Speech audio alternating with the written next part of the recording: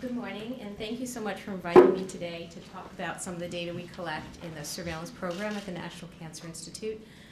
I think that I'm going to give the presentation today, and Angela, who is in the back and maybe can raise her hand so people see who she is also around to answer questions, during the presentation and at the breaks. Okay, next slide. So I wanted to start by giving a little bit of background about what surveillance research is and the types of data that we collect. The surveillance program's mission is to provide a quantitative portrait of cancer and its determinants by collecting and managing data through cancer registries, and the cancer registry that we manage is called the Surveillance Epidemiology and End Results, or SEER program. We also fund special studies and data linkages. Another mission is to develop statistical models and methods designed to improve national estimates of cancer burden. And of course, we focus on reporting and interpreting the data that we collect. The SEER program, as we call it, is a U.S. population-based cancer registry system. It collects high-quality data on cancer incidence and survival. It was established in response to the National Cancer Act in 1971. And it began collecting data in January of 1973. So currently we have 17 SEER sites, and they're shaded on the map in either blue or green. So each state in the US has a cancer registry. Some are funded by NCI, some are funded by CDC, and some are funded by both. But the focus of this presentation is going to be cancer collected by the SEER registries. And the important thing to note is that in the areas shaded on the map, we collect information on all cancers diagnosed in those geographically defined areas. This slide shows the coverage of the SEER areas. Overall, it covers 26% of the US population. It covers about 23% of whites and blacks in the US. Slightly more for American Indians and Alaska Natives and Hawaiian and Pacific Islanders, and that's because of how the registries were initially identified to make sure we had coverage on those populations. This compares the areas in SEER with the areas in the US. So they're similar in terms of measures of poverty and education. The SEER areas tend to be a little bit more urban than the US in general, and it has a higher percent of foreign-born individuals. So before I start showing data from the registry, I wanted to go over briefly some of the measures that we commonly report.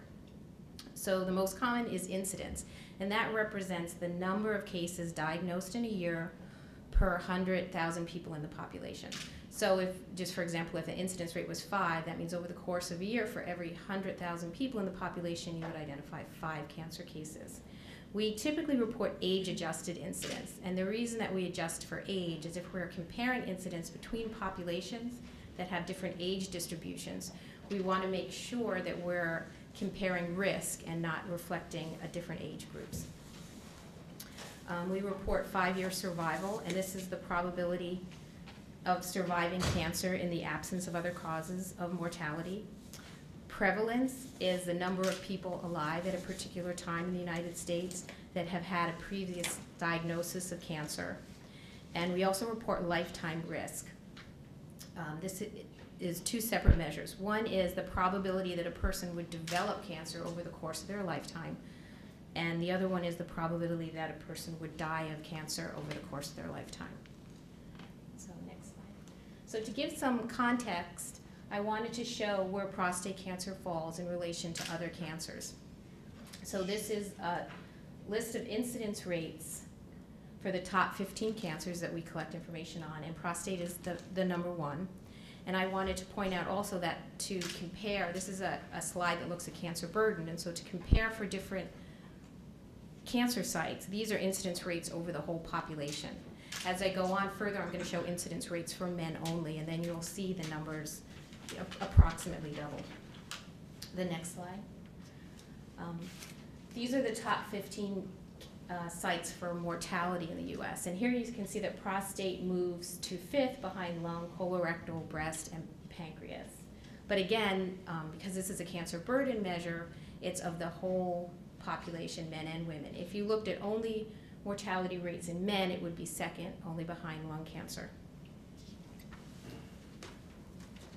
These are the most current estimates of incidence and mortality for prostate cancer. For men, for black men, it is 260, incidence is 260 cases per 100,000 men in the population. For whites, it's 153 per 100,000. So incidence for black men is about 70% higher than it is for white men. Mortality is 52 per 100,000 for black men and 22 per 100,000 for white men. So mortality is just over twice as high for black men as it is for white men. We often look at incidence rates by age when screening is a factor for that site, and we look at it cut off by 65 because that's the age where people have access to health care through Medicare. But the relationship is the same for less than 65 and older 65. This shows long-term trends by race. Starting in 1992, we were able to produce incidence rates for additional race and ethnicities due to getting the proper population from the Census Bureau. So that's why those lines started in 1994. But overall, you can see that there was a sharp increase with the introduction of PSA, and that was followed by a decrease. The decrease was more sharp in whites than it was in blacks. Blacks experienced a smaller decrease and then a continued decline at a lower rate. Over the last 10 years, all of these groups have experienced a statistically significant decline in incidence rates. This shows mortality. And again, before the early 90s, mortality was fairly flat in whites, but it was increasing in blacks, and after that point there's been a statistically significant decline in all groups. I wanted to plot this again on one graph with incidence and mortality on the same graph, so you can see that in this site there is a very large distance between incidence and mortality. Other sites like lung cancer, incidence and mortality are almost at the same level. But the reason there's such a big difference between incidence and mortality is survival for prostate cancer is really very good. Next slide. This gives survival by stage. So for prostate cancer, most men are diagnosed in early stage, with only 4% diagnosed in late stage or after the cancer has metastasized. So among early stage, survival is extremely good, about 97% at 5 years. For late stage disease, it's only around 31%. Blacks do have a higher rate of late stage disease at diagnosis than whites, with 6% as opposed to 4%.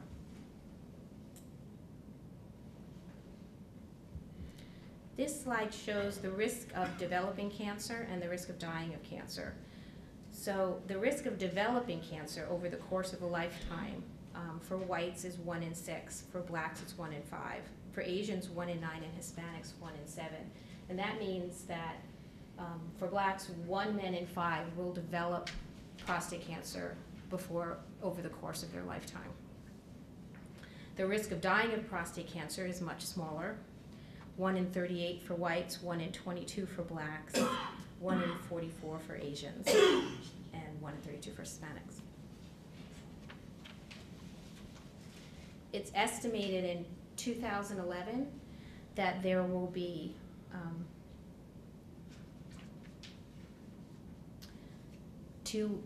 over 240,000 new cases of prostate cancer diagnosed, and over 35,000 of those would be in black men, representing about 14.5% of new cases.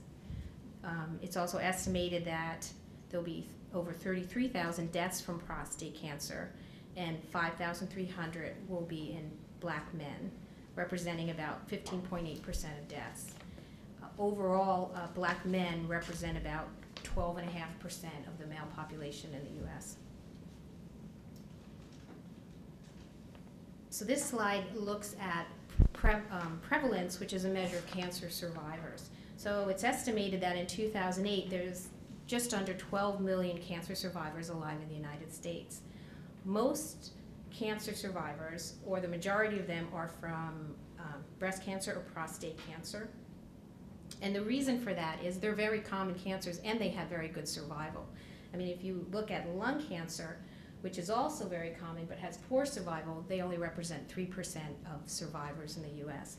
So prostate cancer is a large portion of this pie, both because it's common and because of the survival is very high.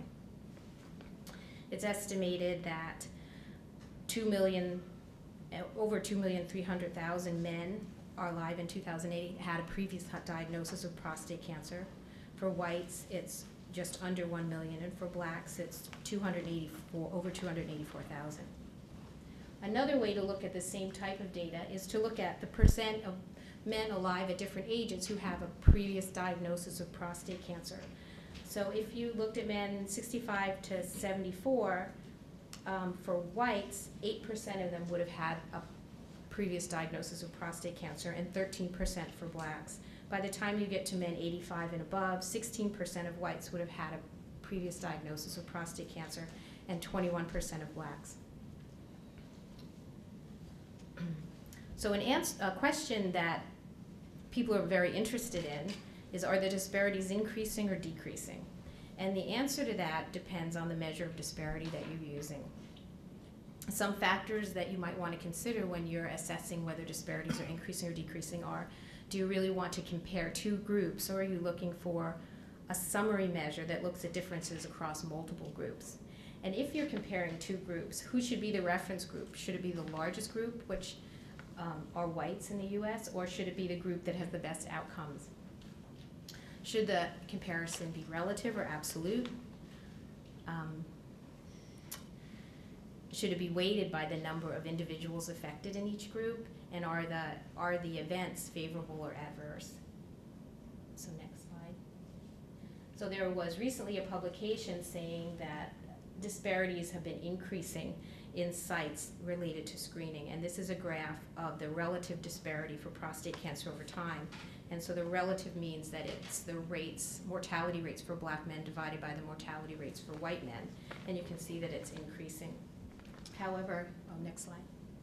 If you had looked at an absolute difference and just subtracted the rates, you would have gotten a different picture where it looks like the disparities or inequalities are going down. So if you looked at the difference, you might conclude that there's been a 28% decrease in disparities. But if you were looking at a relative measure, you might conclude that there's been a 10% increase in disparities. Next slide. So sometimes it's hard to make a conclusion for this question, and I just wanted to point out that there's really no theory that tells us that inequalities is relative or absolute. And it's not where those are two measures of the same things. They're really different concepts. And you might not need one measure to really describe inequalities or health disparities. You may want to look at a suite of measures to get that more complete picture. Next slide. So at NCI, we have developed something we call a health disparities calculator, or HD-Calc. And this was specifically designed to look at population level data and to generate multiple summary measures to evaluate and monitor health disparities. And I wanted to include information on where you could find out more information about this tool and how it's been used, and even some training if people are interested. Next slide. So I wanted to talk a little bit about the role of screening as well. The cancer registries do not collect information on screening for their cases, but we have information on screening rates through national surveys that are population-based and representative of the US. So here are some results from the 2005 survey that asks men 50 and older if they've received a PSA test within the past year. And the first couple blocks that are in green show rates of recent PSA screening by race, and they're in the low 40s. They don't really look like they vary that much by race. If you look at it by education, which are the next 4 bars, you do see that lower education has lower screening rates with 35% of people reporting a recent PSA screening less in a high school education, all the way up to 44 for college graduates. And the final three bars show the difference by insurance. And the highest rates are, of course, in people who have private or medical insurance, and uninsured have the lowest rates of 33% screening in the previous year.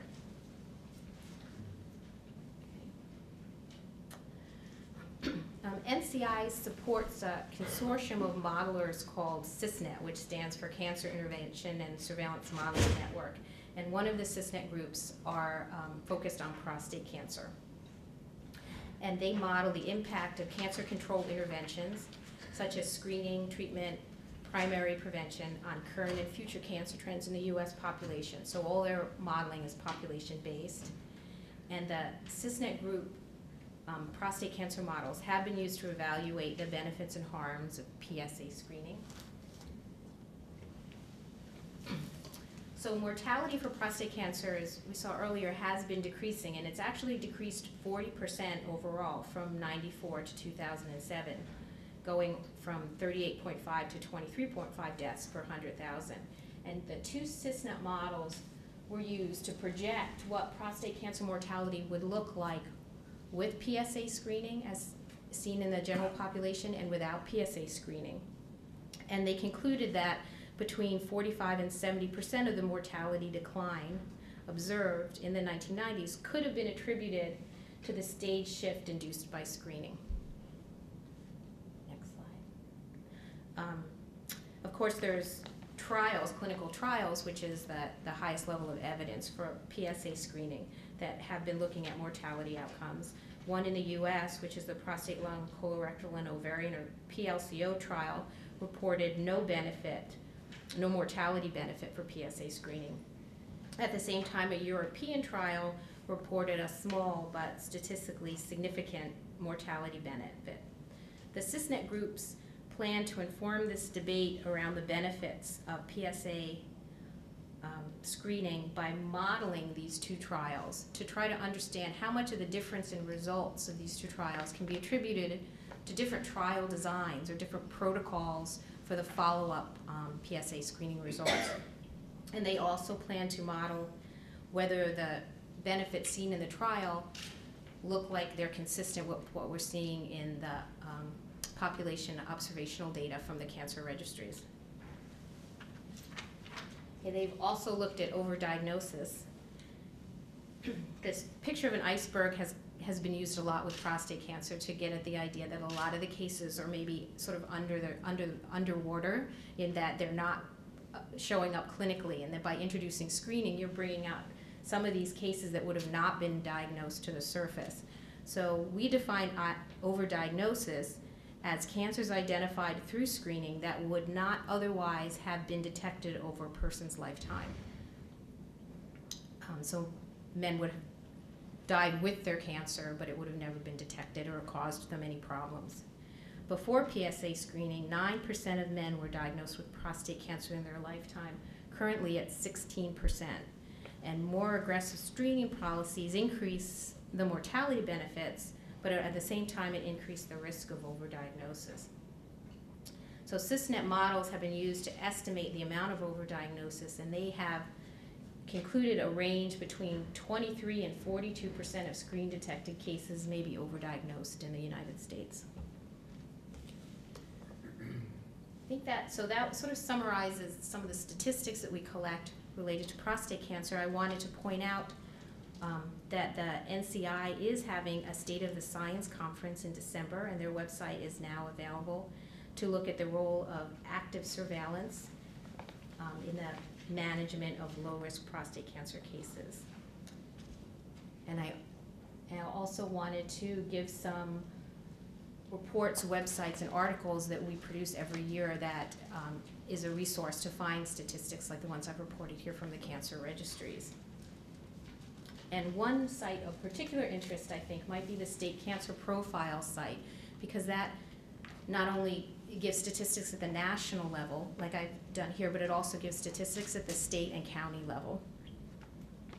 And all these reports and websites can be reached through the SEER the SEER website, there's links to all of them, so that's a good starting point to get to the other reports.